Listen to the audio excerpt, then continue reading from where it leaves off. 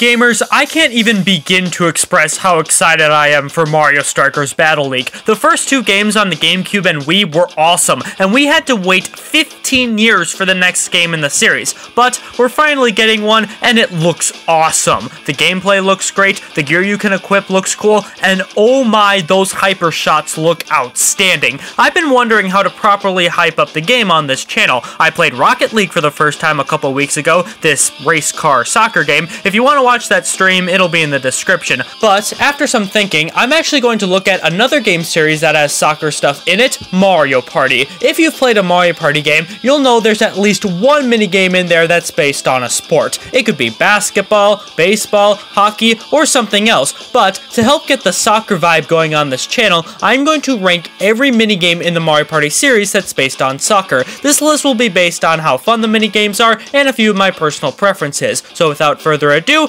let's go!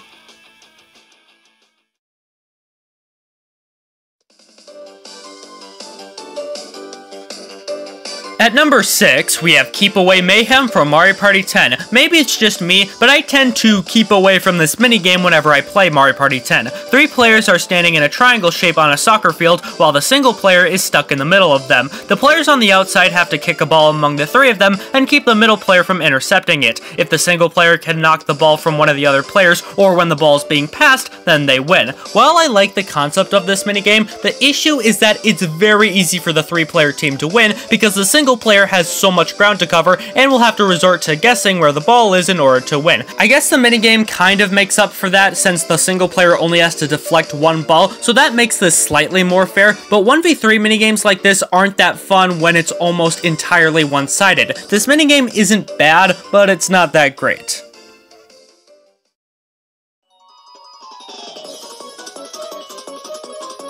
At number 5, we have Goal!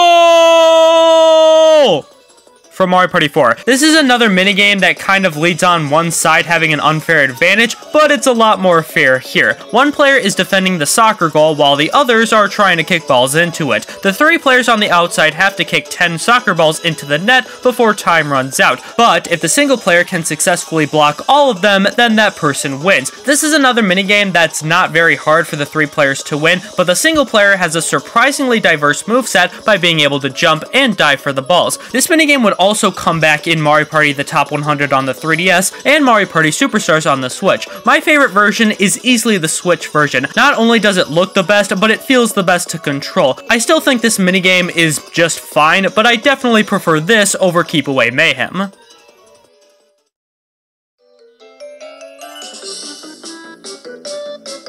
At number 4, we have Soccer Brawl from Mario Party 10. Apparently, that tiny-ass soccer ball wasn't enough for Nintendo, so they decided to make it several times bigger, and they gave everyone else giant balls too. Don't take that out of context. This 2v2 minigame is your typical game of soccer, but now everyone's rolling around on a ball and trying to bump the main soccer ball into their opponent's goal. Because of how tiny the arena is and how big the balls are, it allows for some crazy action to happen, and it makes the players strategize how to win. I also like how everything has a little bit of bounce to it, so moving around becomes more frantic. I will admit that the bigger size makes it harder to score a goal than I would like, but that's a minor hindrance to an overall solid time. In fact, we've officially made it to the fun soccer minigames on this list, so let's keep this momentum going.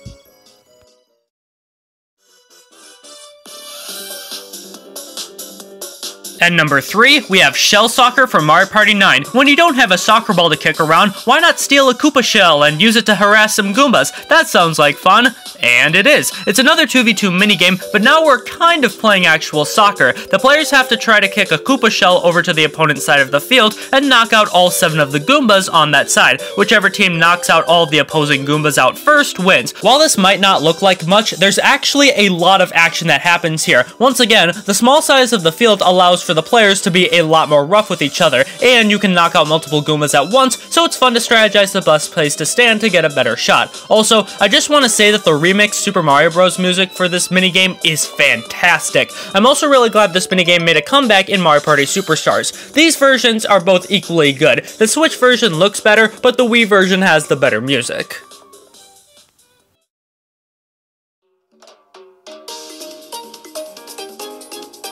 At number 2, we have Just for Kicks from Super Mario Party. This is probably the most soccer-feeling minigame in the entire series, but that's definitely not a bad thing. This is technically another 2v2 minigame, but Super Mario Party has this feature where you can get teammates to help you win the game. So if you build up your team enough, you'll definitely win this minigame. It's literally just soccer, where you pass the ball to each other and try to kick it into the other player's goal. However, we got no goalies defending here, and with how many players can get thrown onto the field, this minigame can be pure chaos, and I love it. People are running, passing, and tackling all over the place, which makes this minigame incredibly fun. It may be just a normal game of soccer by the end of the day, but it has enough to make for a surprisingly awesome time. But, against all odds, there's actually a minigame that can top it.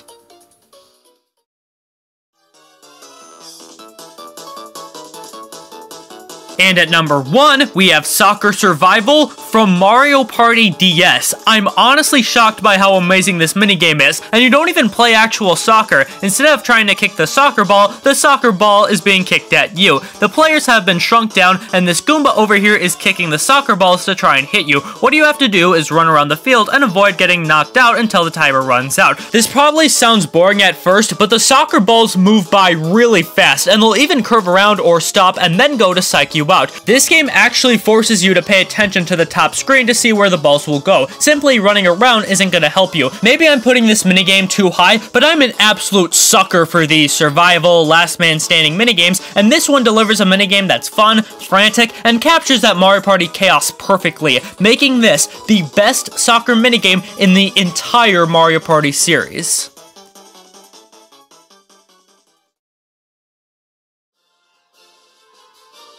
Thank you guys so much for watching today's video. If you enjoyed it, then make sure to give it a like, and let me know down in the comments which one of these minigames is your favorite. Also, make sure to subscribe to my channel with notifications on so you'll know when I post more videos like this. Have a great day, stay safe out there, and I will see you in the next one.